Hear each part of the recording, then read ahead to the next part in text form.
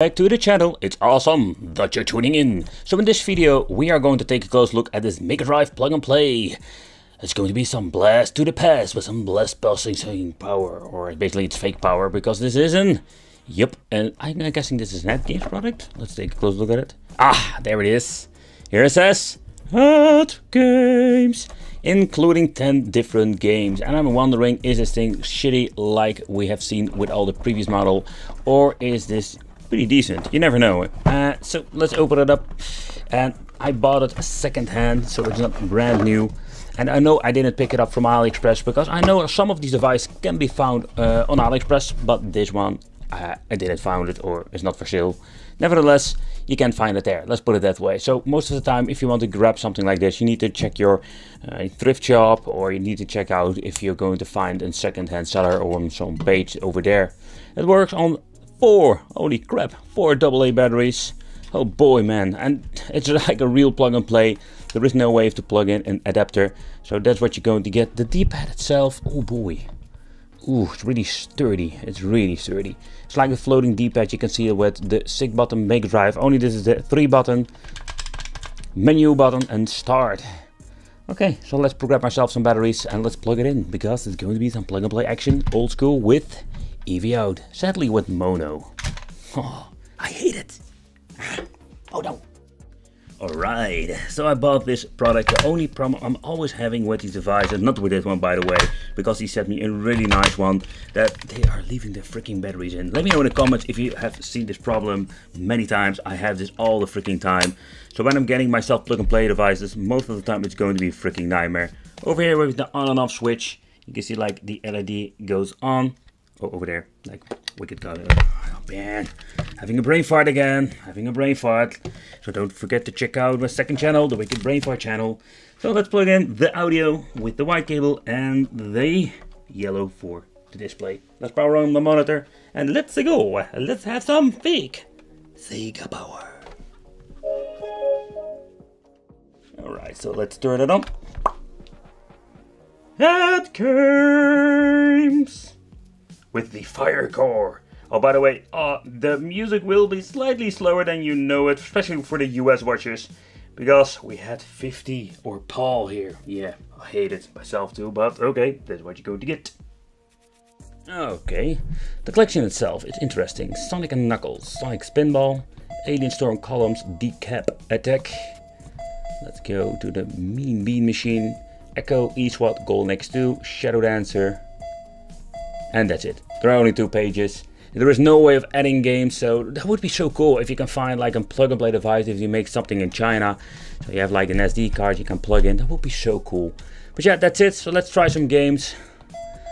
Oh boy, I'm not excited. I'm nervous because this is not going to be good. I know it. I can feel it. I feel it with my wicked mojo. Okay. Oh, this sounds really bad. I just thinking fair and I shit my pants. Oh my god, what is this? It's really horrible. So I already told you, like, it sounds a little bit slower. Oh, that sound of the rings. Oof. How can you mess up this memory? It's Sonic with bad sound. Nope, you missed me, buddy. That sounds. My ears are bleeding. Oh.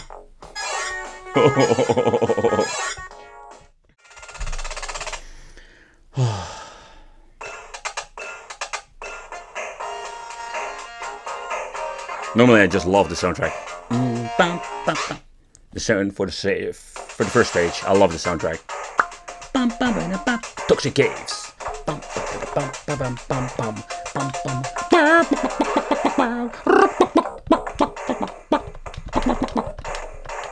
How do I use the second flipper? I'm going to kill myself. How do I freaking use it? My second player doesn't work. Oh, that's how it works. Alright.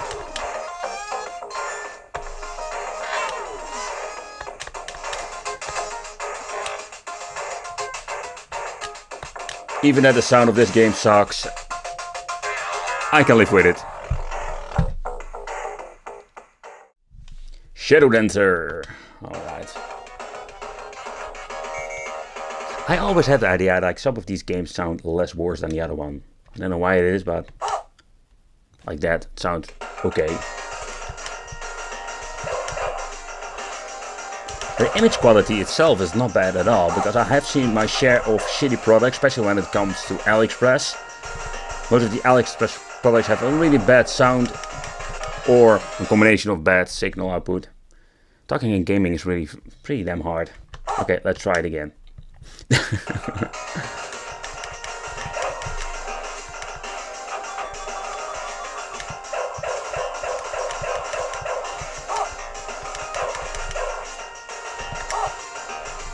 Well, let's try another game.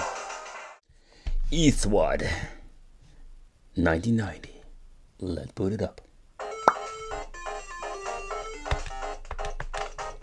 I never played it back in the day when I was a child. I wish I did, because this game is pretty cool. The same like Rolling Thunder, but I did play that game. Rented it a couple of times from the renting store called Videoland. Oh man, good times.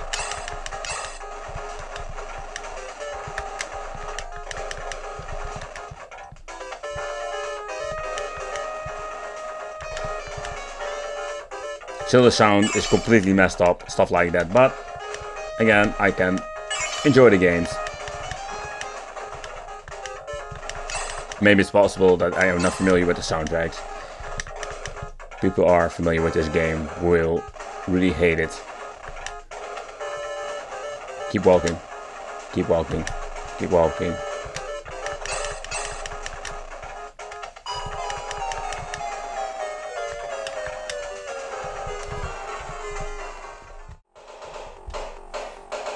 Holy crap, this sounds really weird. Give it a little bit of a beat with it and we're going to get some hardcore.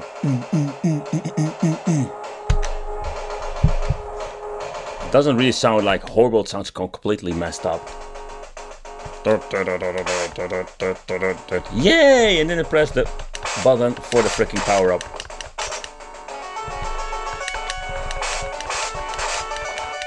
I was just hitting the wrong way.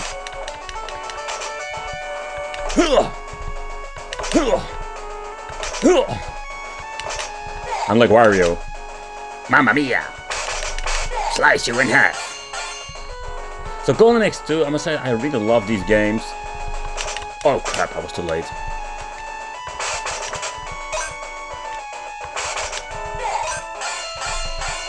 But I was going to get my ass kicked in these games.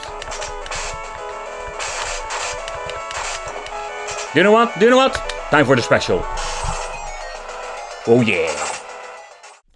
Okie dokie, so let's open it up. Nowadays I just love doing teardown of these systems, just to do a quick peek in the inside. Sometimes we can find some information, sometimes we can because they use a black bulb and protecting some information. Protecting them. Yes, my friends.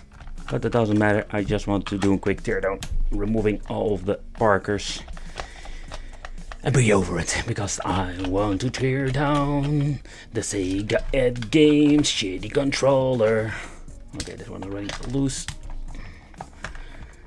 Most of the time there's nothing or almost nothing inside of these controls. Nothing, there's of course, there can be nothing.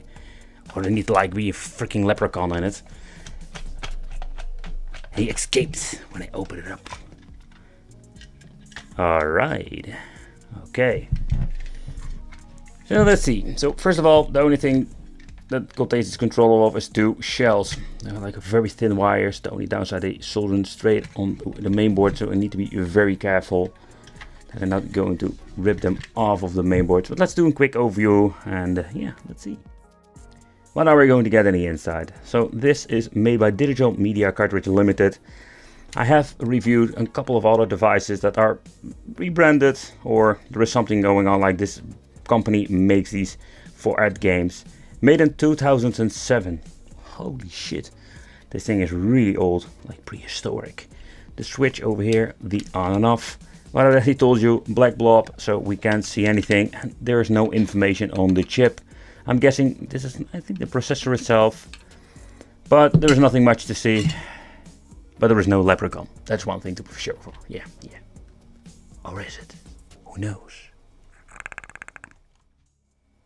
Alright guys, so this is what we're going to get with the Mega Drive. Plug and play. 10 SEGA games in one.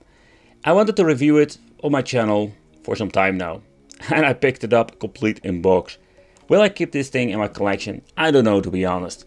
Some of these products I just buy to make a review because I find it just a really cool piece of hardware to show here on the channel.